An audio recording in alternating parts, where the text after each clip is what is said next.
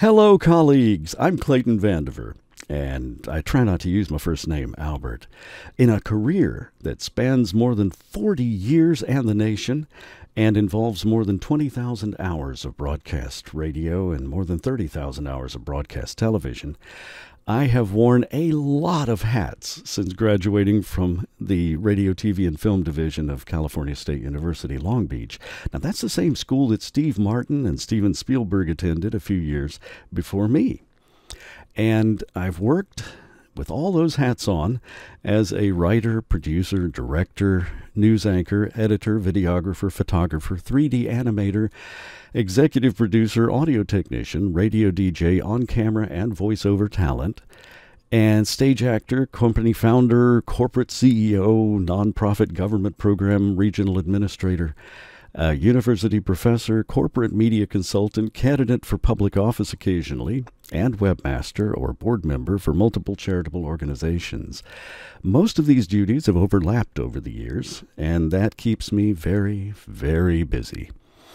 I've worked in radio and television broadcast news continuously through 3 decades of dramatic industry changes, and I've written, produced, and directed hundreds of short films for corporate clients and around the world, and thousands of commercials for regional or national broadcast. Now, I was honored to have taught in the College of Fine Arts, College of Humanities Communication Division, and the College of Lifelong Learning, all for Jacksonville University, and more recently as the lead faculty area chair for Humanities and Sciences at the North Florida campus of the University of Phoenix. I earned my Master of Education, Curriculum and Instruction, Technology degree from Grand Canyon University and an MBA with a concentration in HR Management from Louisiana State University, Shreveport.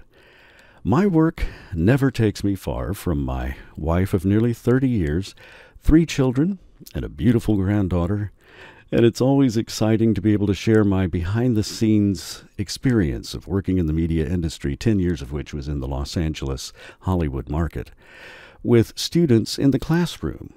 I am a lifelong fan of film. Few people have more appreciation and respect for the role that the media plays in our culture and what influence it wields in our lives.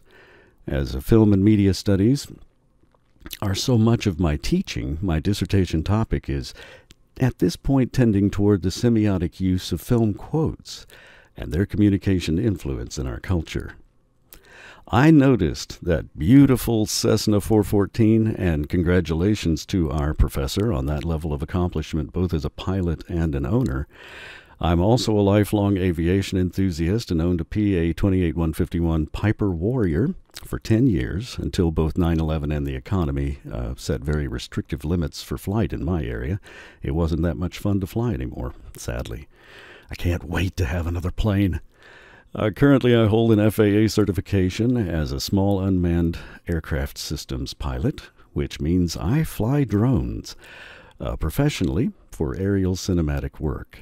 I also volunteer with the Civil Air Patrol, the auxiliary of the United States Air Force, and I volunteer on the boards of directors for a museum, an educational library foundation, and a nonprofit education and training resource for professionals doing advanced care planning and grief support.